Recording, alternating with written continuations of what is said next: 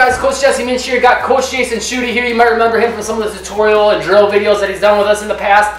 And, you know, a couple shoe reviews and whatnot. A little everything. Yeah, a little bit of this and a little bit of that. But bringing you guys some things to help you today as far as improving your performance on the court, preventing injury, and just give you some insights and some sort of things that you can do to help improve your game. So let's get into it. The first thing that we want to talk about probably is let's start off to back at the beginning of why all this video is happening. Yes. What happened about 4 or 5 months ago? It was October, so 6 months. 6 months? It's crazy to think about it now. But yeah, 6 months ago I tore my Achilles playing basketball. I would like to say I was doing something cool, but I wasn't doing something cool at all. I just kind of took a step back and felt like somebody hit me or just heard a pop and it tore. Yeah. Full tear. I decided not to go to the surgery. Just went to the kind of self-healing whatever thing that it does, and I was very, very glad that I didn't go with the surgery. You said like you literally were just like in between plays and just stepping back normally, right? Really, I wasn't doing anything. I've always been kind of bad about not stretching and everything before, so maybe that had a little bit to do with it this time. Plus, I'm getting a little older now. I literally was just watching somebody shoot. Which I always try to tell my wife that I could have been doing it at any point, not like that she won't let me play basketball anymore. But literally I was just taking a step back and felt the pop. It literally felt like somebody hit me, and then I looked around and there was nobody around me. Yeah. So, and mine was the exact same way when I tore my Achilles. We both have torn our Achilles now. I was going up for a layup, landed completely normal. I actually watched video footage of it. I thought I landed on someone's foot or something, or someone kicked me. Nope. Yep, that's how I felt. Did you hear like the pop? I didn't really hear it, but I felt it. Yeah. It felt real pinpoint, like a nail, a nail going into the back of my. Yeah, and that was really the most painful was at that point, and after that it was just more like inconvenience than, I guess, for anybody that's had it or is worried about ever having it. I mean, it's a horrific injury. It takes a long time, but the only painful thing I think is right initially. I think the other part of it is just inconvenience of either being in a cast or being in a boot and being on crutches for so long. So yeah, so then I did 5 to 6 weeks on crutches, which I'm a teacher, so that isn't that easy to do. And then like 3 months in a boot, in a walking boot. So what do you think you could have done to prevent this injury? Probably more stretching. I probably think just more exercising and like just different types of exercising. My only thing, I mean, as I've got a family now and getting older, I just play basketball once or twice a week. Once I got there, I just played basketball. You know, I didn't stretch or didn't think about it. Didn't really think about the shoes that I wore or any sort of thing beyond just playing basketball. You know, because you kind of get that feeling like you're still 20 or something like that.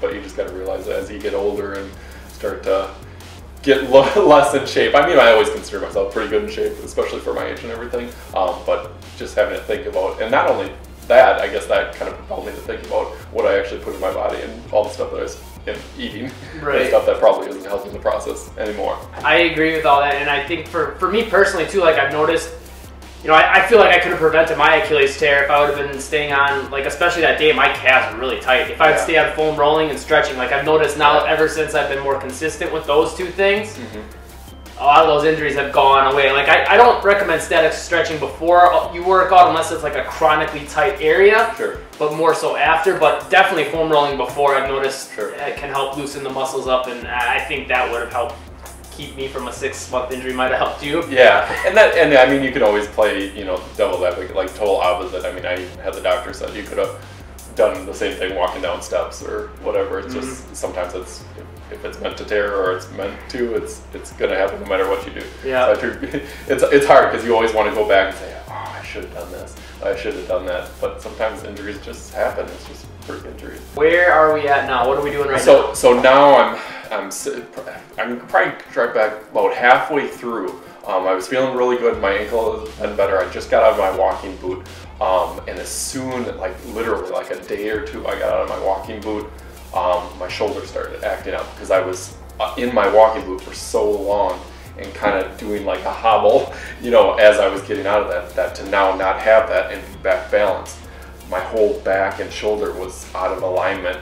That's one thing I tell you guys about a lot. You know, you have an injury in one spot, it doesn't just affect that spot. That goes all the way up the chain. So he jacked his shoulder up because of being in a walking boot from tearing his Achilles. So that's something to think about for you guys. Yeah, so it was really weird to go to my therapist and everything, and well, how I was doing therapy for my leg, and then I started doing therapy for my shoulder, which is, it's total opposite ends of your body. But yeah, everything's connected, and it just shows how much. So basically for the last 3 months, my leg's been fine, you know, not, you know, super 100%, but it's been comfortable and everything. But my shoulder's just now starting that 3 months to be over with that. I was doing chiropractic for twice a week. Basically my spine was all out of alignment from my shoulders down to my spine. So I was doing that twice a week.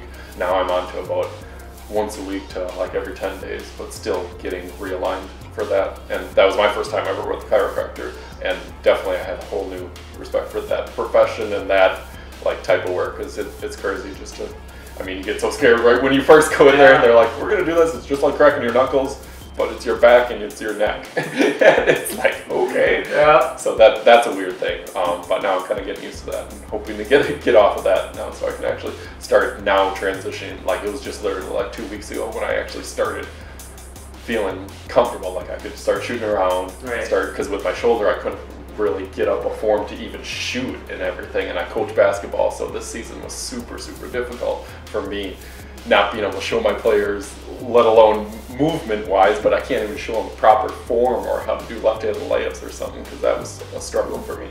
So it definitely made me look at the game of basketball a little bit different, you know, more from an observation point. For sure.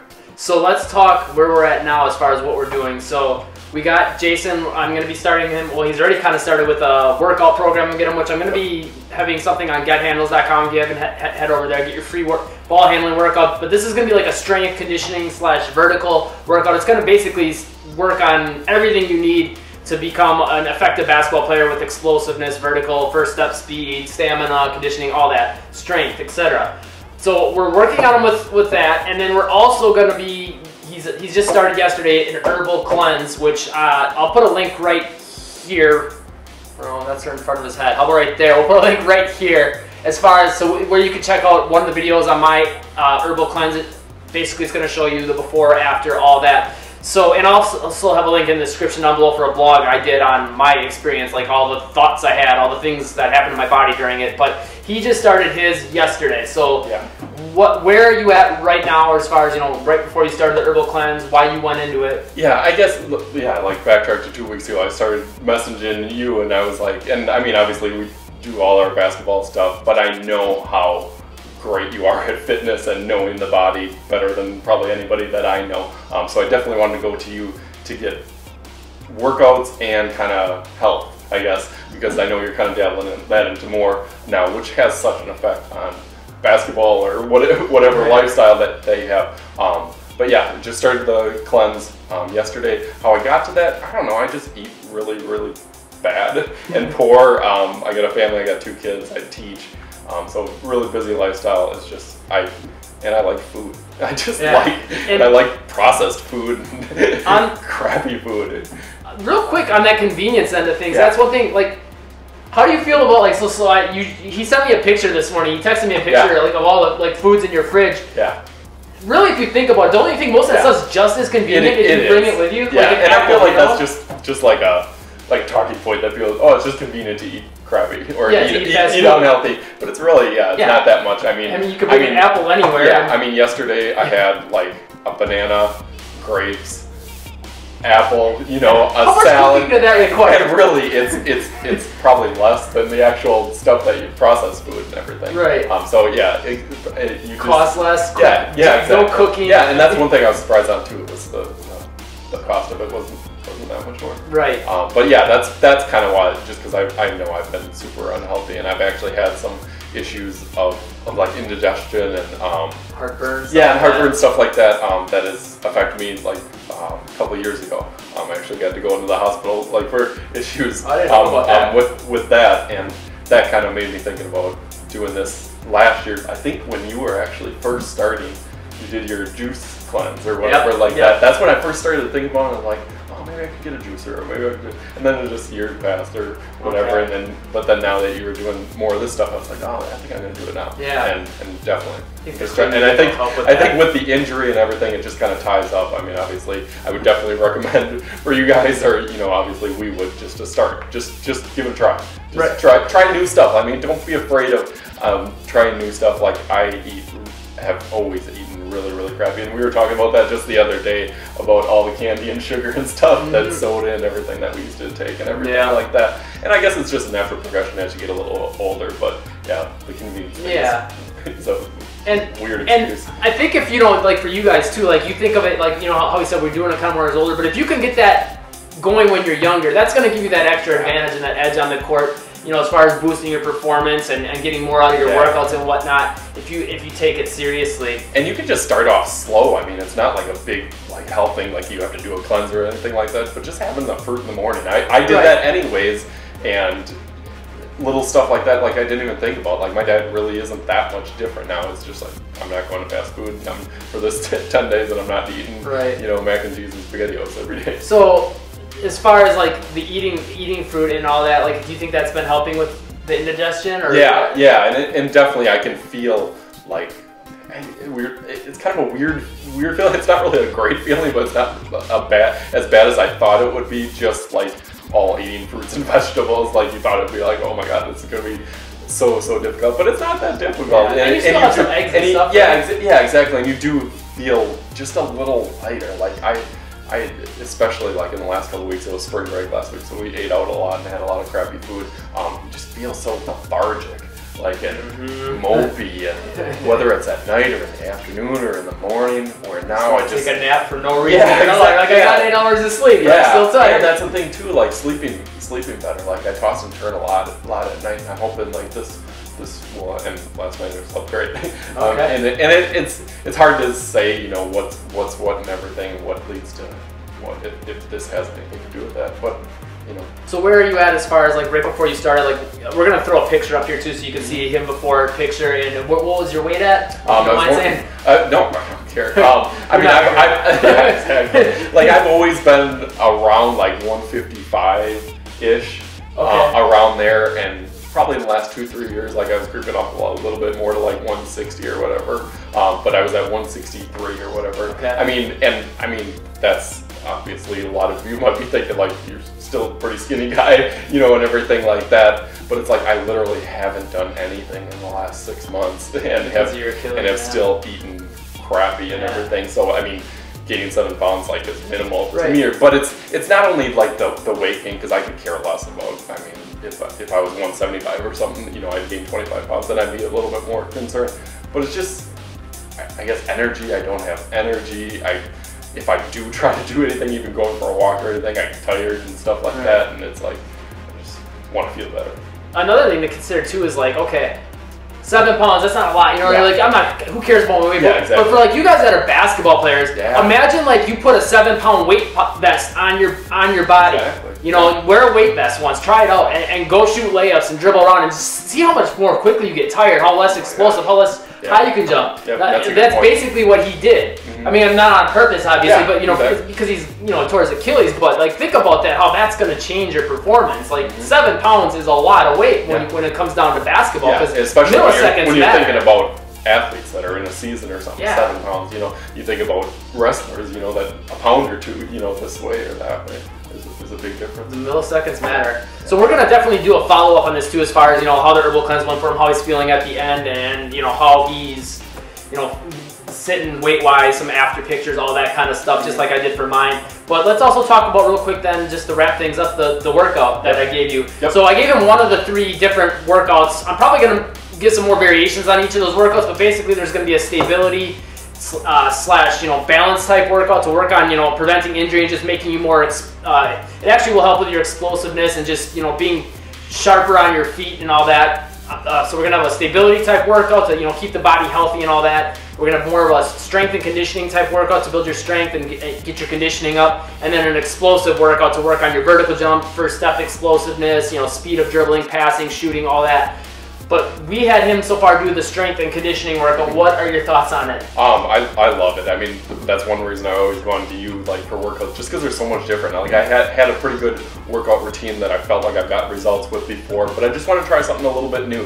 One thing I always like about yours is that they deal with a lot, like you don't need a lot of stuff, like it's not going to the gym. I've never been a gym type person. Some people love the gym. I just don't. I like your stuff that has just basically your own body weight, your own balance and kind of coordination worked into it and everything. That's what I liked about this. Yeah, exactly. You know? The stuff that I was doing, whereas now the stuff that I'm doing with the basic program, it's super, super challenging. And you definitely have to start out even at some of the minimals to this basic workout, and you can take it from there onto, you know, the actual part of the workout that it is, but it's really quick, it's really easy, and you definitely get a workout. I mean, even watching the videos and everything, you know, they're just showing you how to do it and how to break it down and how to do different, I guess, varieties of some of the things, but makes it look really easy. And even before that, I'm like, oh, this would be a piece of cake. No problem. And it's a 20-minute workout. Yeah, so exactly. like, oh. And I knew it was 20 minutes, and I'm like, well, I'll still do my other workout after or whatever. Like halfway through, like I was beating, sweat, and everything, and which is crazy. It's like I just play a basketball game where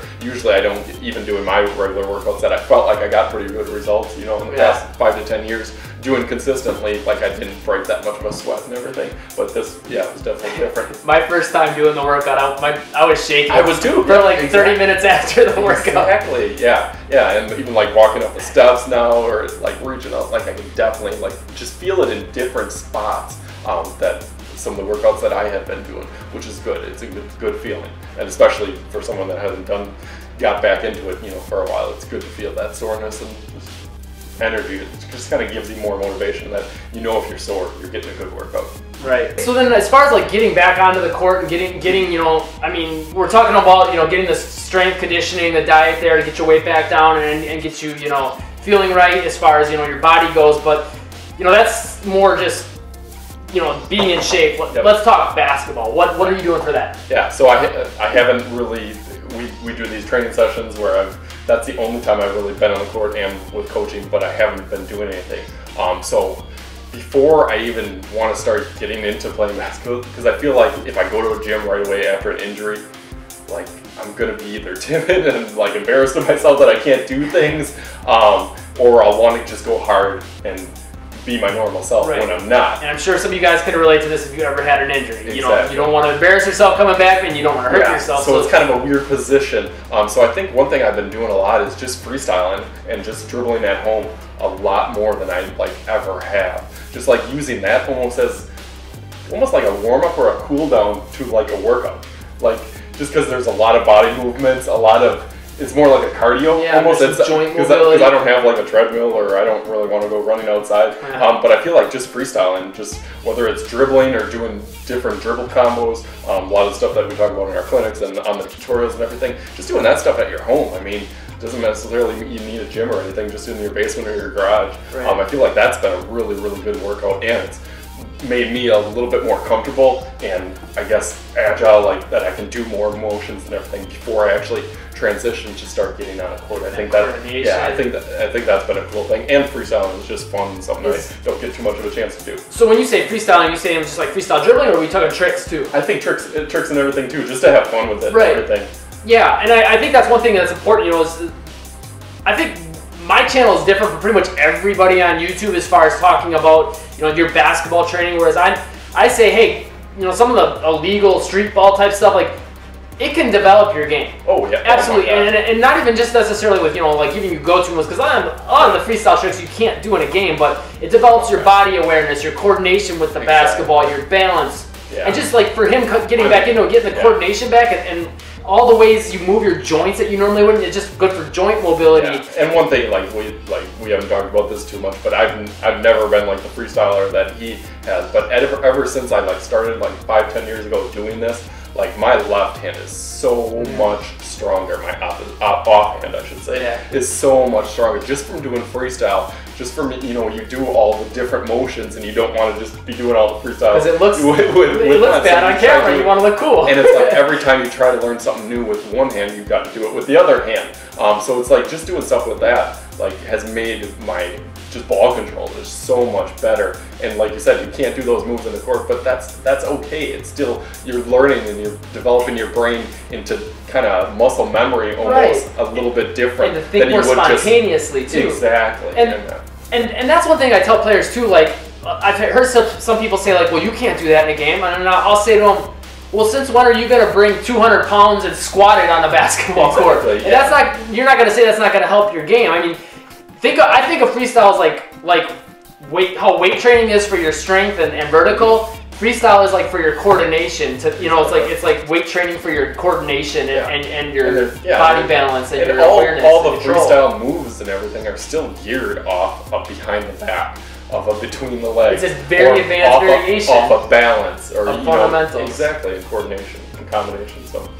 Yeah. Well, anything else you've been doing as far as basketball getting ready, or just pretty much freestyle? No, yep, just pretty much freestyle at home and everything. And one thing, probably in the next couple of weeks, I'm going to start transitioning to just going in the gym by myself, because that's a hard thing for me too, to just get in the gym by myself before actually going into a competitive group, because you get those competitive juices kind of flowing when you get a bunch of guys together and everything, and you want to go a little harder than you're probably ready after an injury or everything. But just getting back to the basics, just start shooting around, just doing little drills that we talk about in our performance, like our tutorials and our clinics and everything, just doing little drills, from the 3-point to the free throw, from everything like that, full court dribbling and everything like that.